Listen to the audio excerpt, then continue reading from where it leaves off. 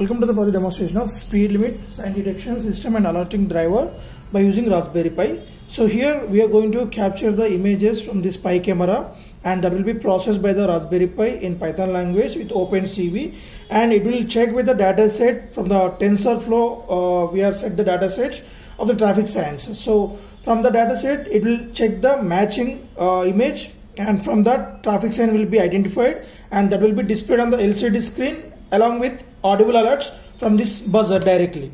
So here we are coded this in Python language with modules of OpenCV and TensorFlow and Keras and a CNN. The TensorFlow work with the CNN, the convolution neural network. Based on that, we are going to identify the respective traffic sign, and it will get the particular traffic sign number, and based on the conditions we are going to displaying that speed levels per kilometer hour and audible alerts. So coming to the interfacing connections, we have interfaced the buzzer at the 21 GPIO pin and LCD interface at 17, 27, 22, 9, 10, 11 pins of our Pi 3. So here we have coded the Raspberry Pi OS initially inside this 32 GB memory card, and then after we have coded the Python code inside that. So before on the kit, because in this version we are going to run the code by scripting from the mobile phone.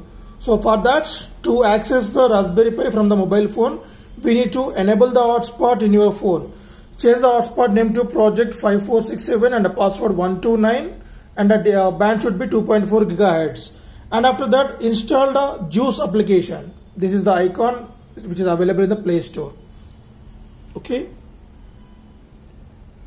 Right, I'm going to delete that. I'll show you from starting onwards. So when we open the application, it will show you in this manner and stay on the screen and on the hotspot. Now on the power supply to the Raspberry Pi. So while we're demonstrating the project, we should take care of the lighting should be fall properly on this traffic signs, no darkness, so that we will get the high accurate data.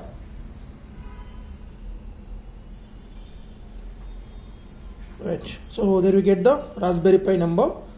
So now click on that, copy this IP address. So 192.168.186.241, and now go to Juice, manage connections, add the connection type should be telnet, and enter the IP address which we got from the settings 186 and 241,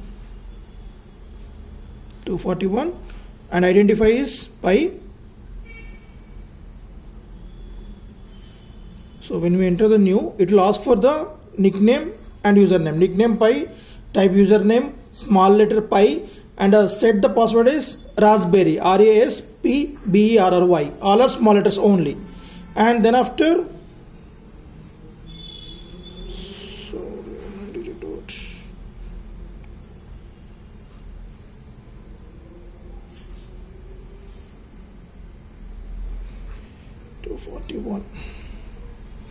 right, and now we can connect.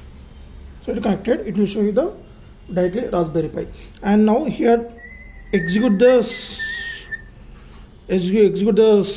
script by using this command line sh space lanchr.sh and enter.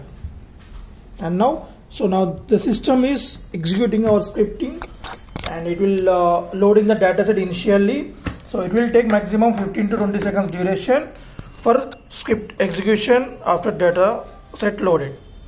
Then the buzzer will on and off 2 times, and then welcome message will be displayed on the LCD screen.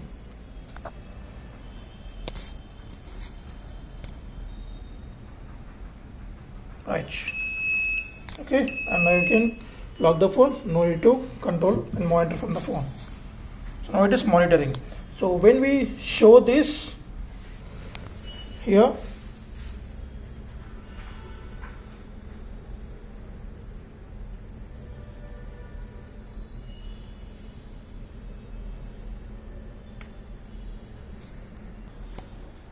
right, so now we are demonstrating that as you should take care of the external light should not fall on the camera, only lighting should fall on this traffic sign only. Right. So as you can see the LCD, so it's showing that speed limit is 100. And the next traffic sign,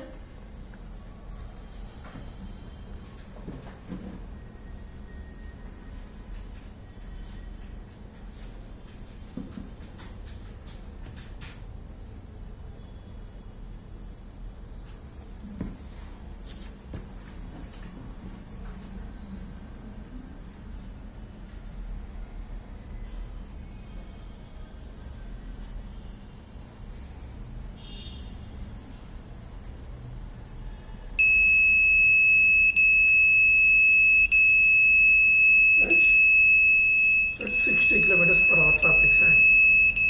So like that it can detect 5 traffic signs for the speed alerts.